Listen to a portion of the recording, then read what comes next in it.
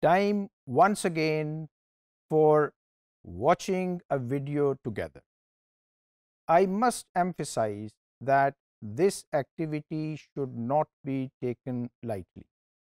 There is a huge amount of literature and a lot of resources available online.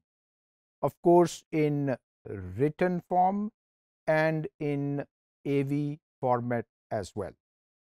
In pedagogical approaches in modern times, AV is playing a very important role. Hence, watching videos available online or offline, it is a very good activity for learning. हर किस्म की videos नहीं. The videos which have academic content. I must say that this is a cultural change in learning and development.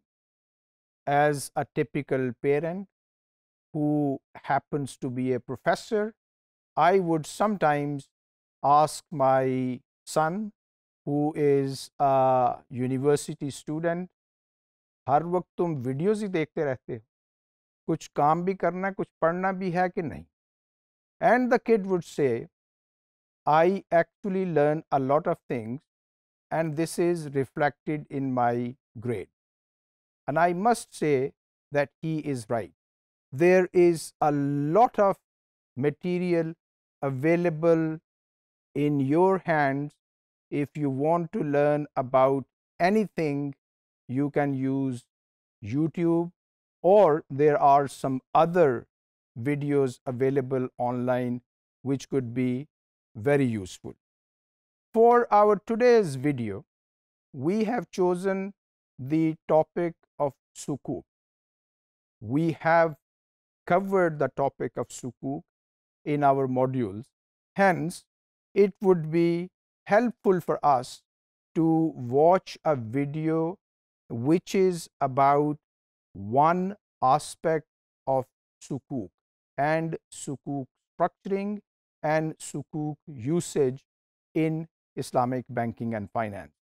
So, if you click on this link, you will go to a video which is being presented by a very well-known industry practitioner in Islamic banking and finance.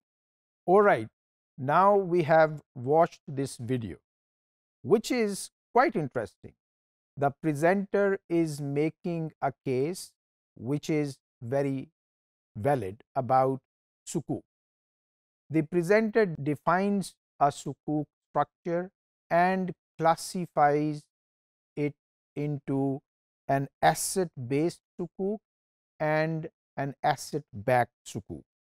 Asset-based sukuk is the one which does not allow the sukuk holders, the investors, to have recourse to the underlying asset of sukuk, i.e., it doesn't allow the investors to get hold of the asset and sell it in case the obligor default. So, this is an asset-based sukuk.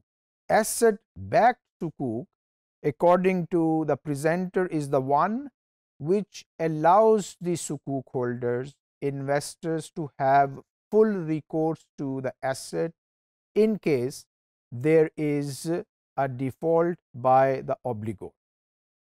Now, from here, there is an issue of a true sale or a non-true sale, a fake sale.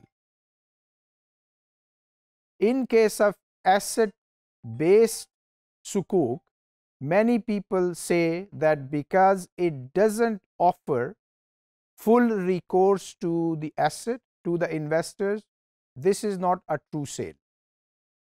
And the true sale happens only when there is full recourse to the asset given to the investors. This is a valid legal point. Sharia scholars, however, take a different view. They say that whether according to law the sale has taken place or not, this is a separate thing. From Sharia viewpoint, whenever there is an acceptance and the documentation has taken place, the seller has received the price and the buyer has given the price, then the sale would happen, whether this is recognized in law or not. ये बिल्कुल इसी तरह ही है कि अगर एक औरत और मर्द प्राइवेटली निकाह कर लें, दो गवाहों की मौजूदगी में ईजाब कबूल हो जाए और निकाह को रजिस्टर ना किया जाए, तो क्या निकाह हो जाएगा? फ्रॉम शरिया व्यू पॉइंट निकाह हो गया. Similarly, in case of sukuk structuring, whether the underlying asset has been registered with the land registry or not, as long as the purchase price has been paid and the asset has been put into the SPV for the benefit of the sukuk holders, sale would have taken place. So this is actually the difference between an asset backed and asset based sukuk. In Islamic finance circles, there is an emphasis on having more of asset backed sukuk, i.e., a sukuk which gives full recourse to the investors in case there is a default.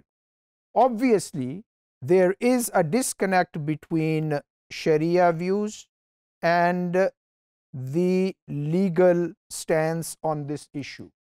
There is a need to come up with harmonization of Sharia views and legal implication.